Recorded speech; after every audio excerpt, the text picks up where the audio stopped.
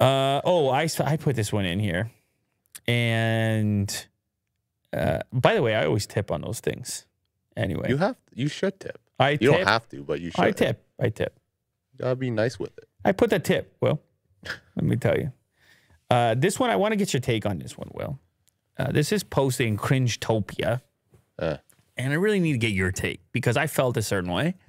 And I need to see if you feel the way that you feel.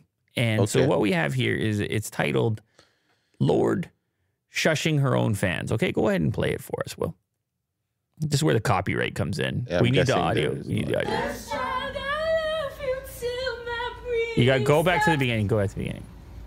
I am my mother's child. I love you till my breathing stops. I love you. Oh. Can we get a replay on that one more time? Okay. Okay. Here we go. I am my mother's child. I love you till my breathing stops. I love you. Okay. Now explain to me what you saw in that clip, Will. So Lorde is singing without music. And as soon as she opens her mouth, the audience tries to sing along. Right. And she immediately shuts them down by physically kind of like forcing her hand down. And then the shush on the mouth. Yeah. And so she basically shuts them up. And she sings out of tune in a way. She said shut up, basically, right? Yeah. But signaled it. Can we get one more, please? I am my mother's child. I love you till my breathing stops. I love you. Okay, so I'm not going to say anything. I've already watched this. You haven't watched this. Yeah. Well, I just did. What do you think about this? The whole thing? What are your thoughts? It's definitely it belongs in Cringetopia, the Reddit. I think it's very cringy. I don't like it. Why do you feel that way? I think mainly because she's like the fact that she's singing and then gets interrupted, she kind of sings off key for a second. And when you're in that moment, you kind of want to, sing your best. People are watching you. So I don't care so much about the actual singing. And also, for me, I'm mostly interested in the shush. By the way, it seems like it's very intimate as well. It is. It's a small room. That's why there's no one cheering around. I've watched a longer clip, and she goes back and forth because I had to get to what is going on, right? This doesn't seem like a typical performance like this. And you're not going to have the audio. You need to enable it every time. Audio? She goes back and forth from the microphone, and she's really, I don't know, she's in a mental space. She has an idea of how she wants things to be, including the audience.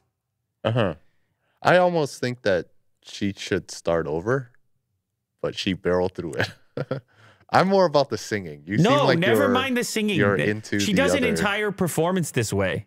Like she's a little different, that's her thing. Sure. To her, she didn't miss anything. To her, she just wants the audience to shut up. So we need to address specifically the shushing of the audience. Like, what do you mean by that? She went like this. She shut them up. They wanted to sing along, and she said, shut up. Yeah. Listen, she's going through something. Like this performance or whatever, right? Like, no, I don't know. Are you asking me like, what would I do? What would I do if I was audience? No, I'm saying to you, we're talking about the concept of an artist here, who has presumably charged money, for tickets to come there, and it's not usually the case that the artist wants to shut up their own fans. Normally, they really appreciate when the fans sing along. They'll even stick the microphone out. Sure. Yeah. Like, hey, it's kind of it's a part of the process, which is like an initiation. It's like an agreement of sorts that where the audience is showcasing that they love the song so much or know it so well that they can sing along. This is typical. Now, Yeah. oftentimes that's in a really big venue. It's not like this. It's not in an intimate setting where you're kind of hearing the audience even more than her Yes. because it's a very small venue. Yes. And she's decided to sing off the microphone instead of into it, which would obviously elevate her own voice. But then at the same time, she's in this really emotional state, seemingly, very affected by her song, but then still has enough wherewithal to shut them up.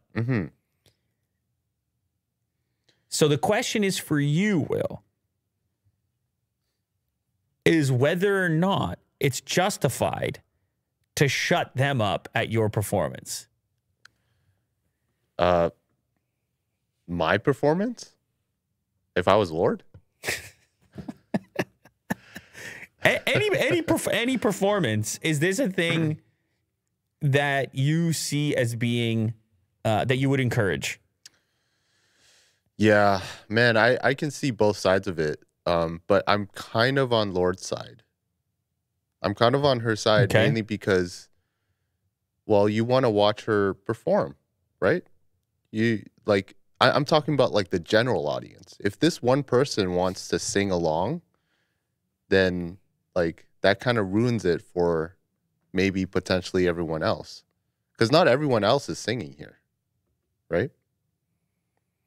It's a lot. If you go watch the whole clip. Okay, maybe I'm missing some information, but Well, no, I mean it's enough where you're like, oh, the audience is singing. yeah, It's not one guy. But she seems like she's going through something, like an emotional performance. And, you know, if I was the audience and she really wanted that, then, you know, I would shush, not sing. I don't find it disrespectful. So as a I don't go to many live music venues. Yeah. But as a person who has been, I presume, to concerts in the past, is this a thing that you should know in advance? Like, the singing along seems so common that I would want to know what the etiquette and the rule was on this. You're right. Yeah. Yeah. In much the same way where cameras would be discouraged, let's say. I would think that there could be some sort of a disclaimer, or maybe it says it on your ticket or something, because those people, it's got to be a little bit embarrassing, no? It's a little bit embarrassing, yes. Some would say cringy. Oh, man. Like, they got shushed. They got shushed in front of everybody, and I mean, now granted, no one paid to hear them. I know that's the other argument. Nobody paid to hear you guys. But it is so commonplace to sing along. Oh, yeah, for sure. That I sometimes wonder about the social protocol in situations like this. Yeah. What the rule is. Because I don't think it's a thing that everybody, that we're clear on. I don't think it's, I know maybe you have to. Well, she definitely made it clear. She did. But it's like, maybe you have to, it's a moment per moment basis. Like maybe you can tell when you're there. But like, let's say she was on a big stage in front of a big crowd and she just went, shut up, everybody, shut up. Instead of the way she did it, which was like miming shut up or shush. Like then maybe the fans are like, whoa, easy. We love you. It's tough, man. Yeah. Being in an intimate place like this, I think brings on like a certain level of personal feelings. And yeah, I mean, the audience, I feel like they shouldn't be embarrassed. They just didn't know. And yeah. You know what I would suggest? I think I found the perfect scenario. and I know this might be hard or it might kill the vibe a little bit, but if you're going to sing a song like this and move off the mic and it's meant to be a cappella and there's no music backing and it's a very intimate setting, before you start, you just say, hey guys, this next one I'm about to do, I really appreciate if you guys can remain quiet for this one. Yeah. If you do the disclaimer like that, then you can avoid the weird shush moment, and I think people will respect it. Mm-hmm.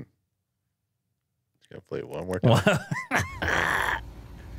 I am my mother's child. I love you till my breathing stops. I love you. Yeah. There's a longer clip if you enjoy this and you'd love to see more of it. But it's communication, right? It's a type performance and audience and performer. It's a type of communication. Mm-hmm. It's two-way. And I think sometimes, anytime where you're lacking communication, there's these weird missed handshakes and the residual is cringe. Yes. But I enjoy watching this. This was pretty funny. Okay. I got you, Will.